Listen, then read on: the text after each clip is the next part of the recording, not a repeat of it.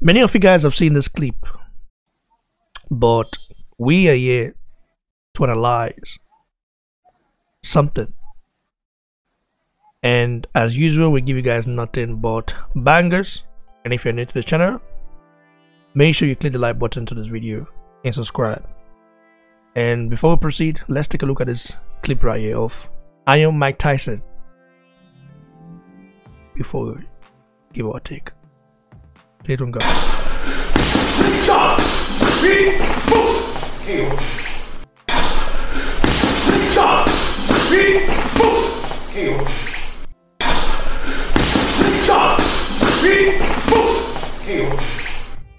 You know what, bro? Like, I'm really impressed by Iron Mike Tyson. At the age of 53, bro, this guy still got it. That ferociousness is still with him. You know, recently he was spotted on a pad work, and yeah, you're looking at the double left hook to the body, and then the right, and the way the form he threw the punches, it reminded me of the young Iron Mike Tyson. Believe me, right now, I believe Mike Tyson beats many of the heavyweights right now. But of course, we're going to talk about the ones at the top three: Joshua, Fury, and Deontay Wilder. What's your take on Mike Tyson ferociousness at the age of 53, bro?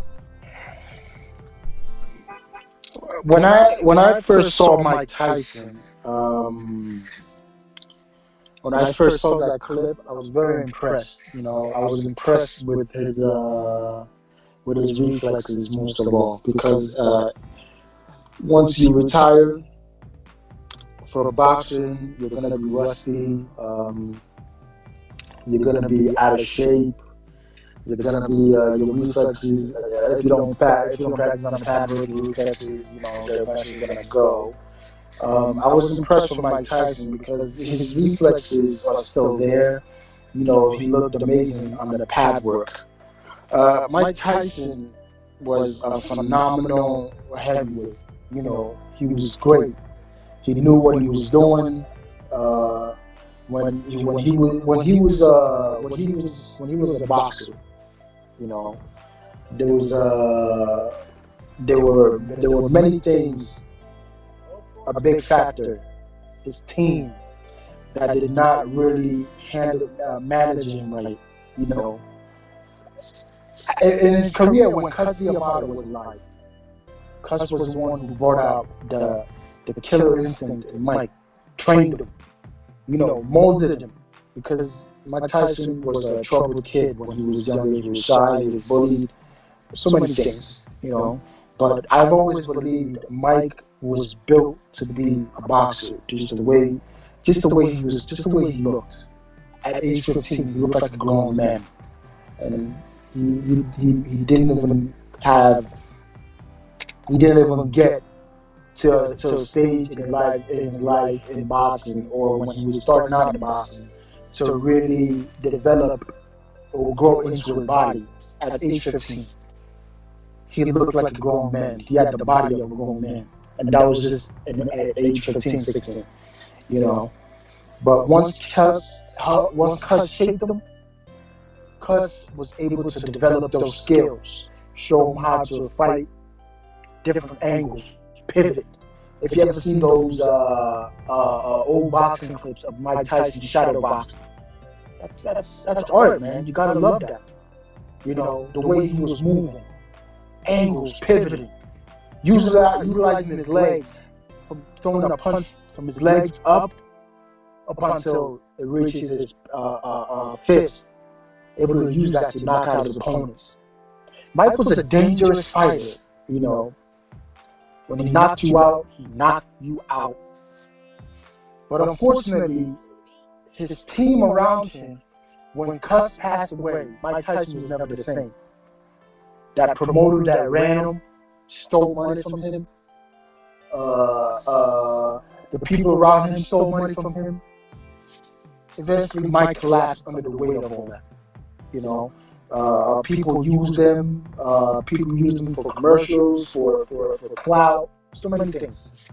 You know, Mike was not able to handle all of that. Don't forget, Mike was a boxer, trained at a young age. Cus was the one managing him, showing him, how to be a man, all sort of things. But once Cus passed away, it went downhill from there. He was accused of rape by a female.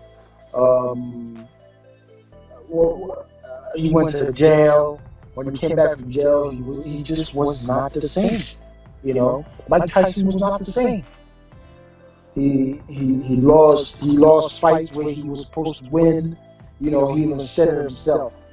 I only trained 3 days, and after a while, some of the things Mike Tyson was saying did not even make sense. You could tell he was slipping. And what did his team do? They used him even more. And eventually, Mike Tyson burnt out.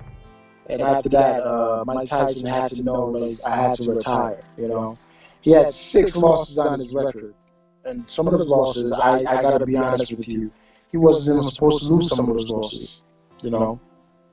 He fought Lennox Lewis right at, just at the point of his career where he was slipping. He wasn't the same after Cus died. If Lennox Lewis would have fought Mike Tyson when he was young and they would have met, Mike Tyson would have destroyed Lennox, absolutely obliterated Lennox Lewis, obliterated him. Kevin McBride, those guys that he lost to, that he wasn't supposed to lose to, he would have won. He had some no contest on his record. Let's be honest, he wasn't supposed to have no contest on his record. Like I said, it was just the poor mismanagement of Mike Tyson. The famous Buster Douglas fight. Man, everybody remembers that fight, right? Everybody didn't think Buster Douglas was really going to take it to Mike Tyson, or he was even going to beat Mike Tyson. But he knocked out Mike Tyson. That was that. And that was a pivotal point of Mike Tyson's career. I mean, it just went downhill from there. Mike Tyson was never the same. Never the same. When I saw that video of Mike Tyson fight doing the pad work, I was very impressed. The only thing I'm worried about is how he handles taking a punch back. Anybody looks good on the pads. It's just what can you do when they punch you back? Don't forget, AJ is a very powerful puncher in both hands, and Deontay Wilder is a very skillful. He's a very good puncher himself.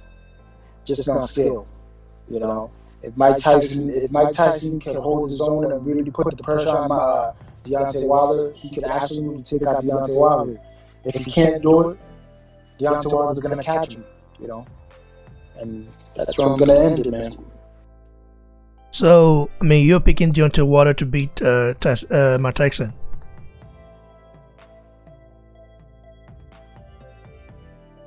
Do you? Yes, just only because if Mike Tyson cannot keep up the same pace, but if it could keep up that same pace for not even maybe for 2 minutes, good 2 minutes, non-stop. Like when I say non-stop, and he can really move at those angles, he could beat Deontay Wilder. I'm not saying Deontay Wilder could beat Mike Tyson by the way he looks, but you never know. So I really have to go with the side of the youth. Let's just hope Deontay Wilder is not that person everybody's been saying that he cannot box. Let's just hope he can do it and not get embarrassed by a 50-year-old man. The oldest man to ever win the heavyweight boxing, if anybody remembers, was George Foreman. George Foreman won that belt at age 48. Nobody thought he was able to do it, but he came back and beat some very good top prospects in the heavyweight division at his age. He only lost to veterans of the sport. Evander Holyfield. Tommy the Duke Morrison. You know, those guys were young and hungry, but eventually, George Foreman was able to take out that current heavyweight, and he won.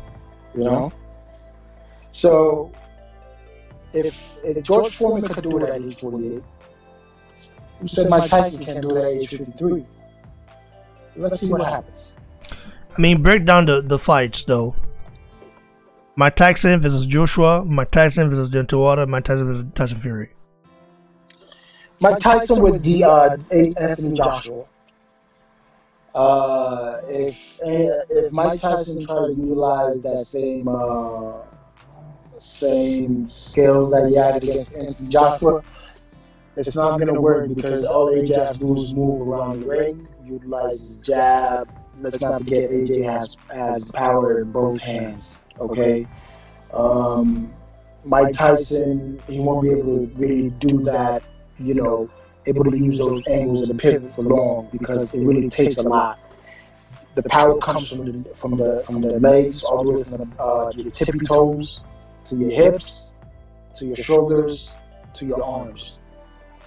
And at age 53, that's going to be a lot to do. You know, he can maybe do it once or twice, but eventually the knees will give out because that's hard to do.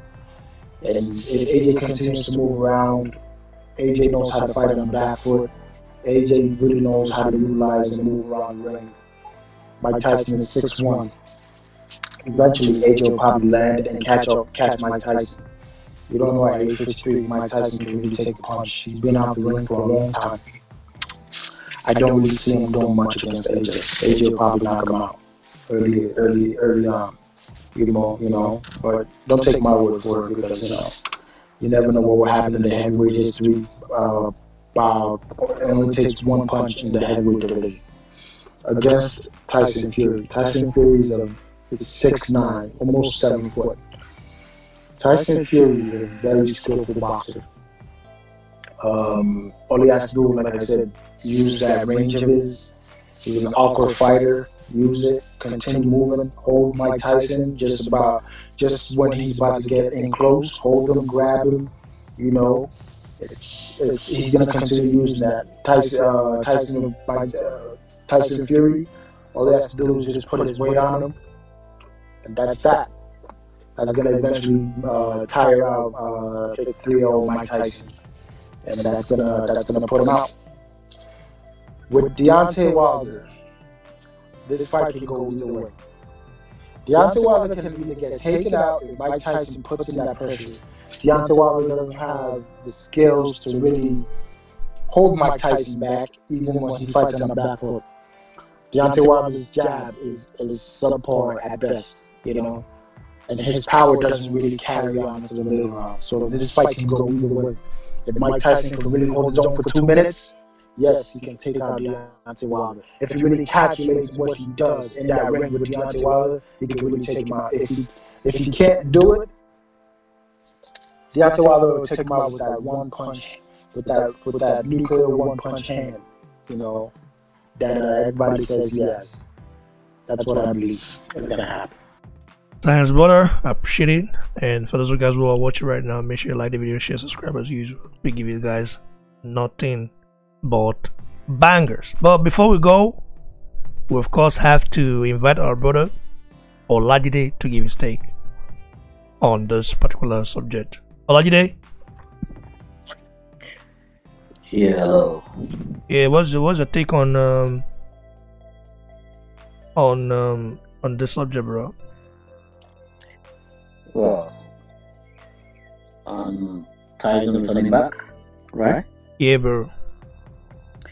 Well, you see, on a normal round, I would say, just like George Foreman said, like, he doesn't really need to, to avoid, unnecessary predicaments happening to him, to be honest, right? But again, with some things Iron Mike has been showing since it's gone back into the picture of boxing again.